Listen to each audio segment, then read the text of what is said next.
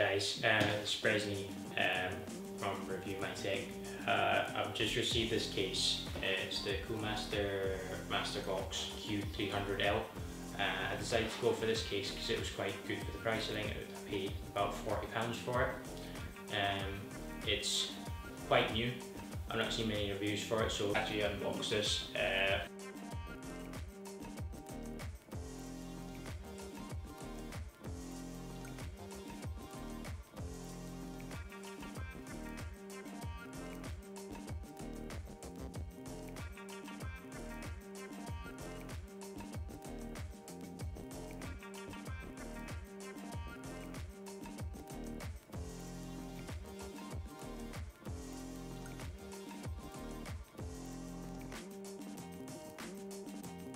We are going to be looking at the new Coolmaster Q300L PC case. It's an entry-level PC case by Coolmaster that comes in at around £40. I think it's slightly cheaper in the US. In terms of the case itself, it's a Micro ATX form factor. It's got acrylic at the front and sheet metal at the back. It's all black, which is a lovely design for it. The top panel and the front panel are detachable. They are on magnets, so you can take off the front and the top. They are designed as filters, but they have 3D printed designs to them. I'll try and get a picture if you can't really see it in the video. In terms of the PC case, it comes with what you can add to it. You've got one 3.5mm hard drive bay at the back of the case. I've got two at the front of the case, and then two SSD at the front of the case. I believe you can fit a liquid cooler. So in this PC, I will be putting in some decent components. I would like to say nothing over the top, but it is still going to be able to perform and play games at most likely 1440p.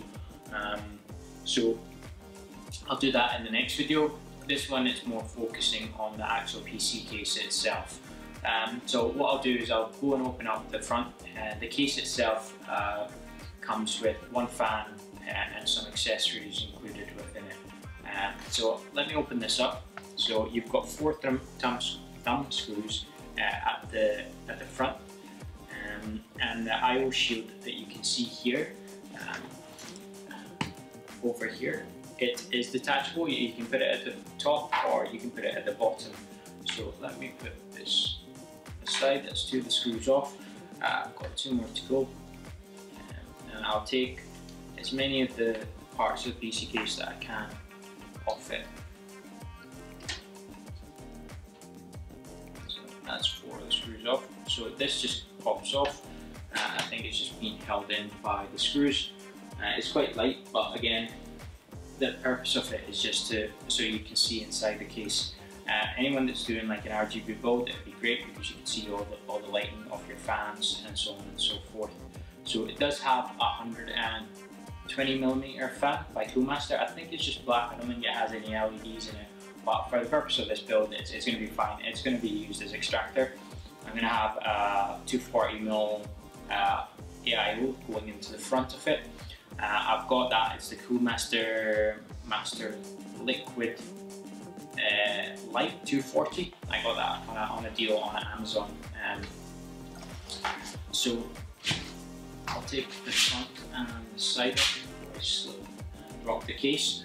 So at the back, you've got four thumb screws again holding the back panel on together. So I'll take all four off and I'll let you guys see how much space there is at the back of it.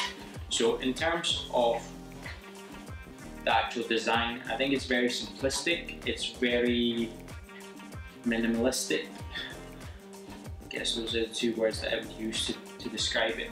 There seems to be enough space to access the back of the motherboard once you've installed it, if you're putting on a new cooler or changing anything at the back.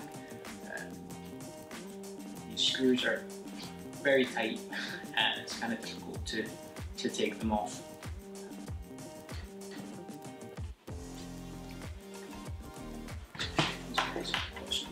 right here. I'm just going to take that.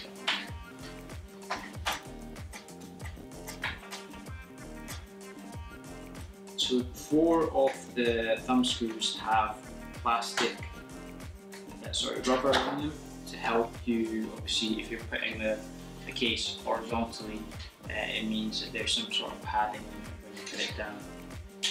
So that's the back panel off them. We put that to the side. So as you can see at the back, I'll take some photos in a little bit and I'll add them to the video so you guys can see what I'm talking about. So you can put your hard drive over here. It only has space for one hard drive, but there's plenty of space for routing your cables, doing any cable management at the back end. It's all going to be hidden away. I think there's more than adequate space. Just to put it into context, if there's enough space for a hard drive to go here, then just puts into context how much space you actually have to work with in terms of doing all your cables, routing in through the back. Overall, the case looks really nice. I have no complaints about it. I would have liked to see another hard drive bay, but that's again in terms of 3.5 inch. If you're going with SSD, then obviously you don't really need it. But in terms of the actual space, there seems to be plenty of space to work with. The only thing I'm sort of a little bit confused about is how I'm going to attach the IO to the front, and I'm hoping that there's enough clearance for a 980 Ti and the radiator and the fans. It looks like I shouldn't have any clearance issues, but I'll be able to tell that when we actually start making the video for the actual PC build. Thank you guys for watching. If you have anything that you guys want to see in terms of this channel, please leave a comment. If you like this video, please hit the like button. If there's anything going forward that you want me to do with regards to these cases, these builds, or any helps and tips that I can give you guys, then let me know and I'll make that happen. Thank you guys for watching. Just to close off everything, this video hasn't been sponsored by Coolmaster by any way, shape or form. This is coming out of my own pocket, so I appreciate you guys watching and liking the video. Thank you, and catch you next time.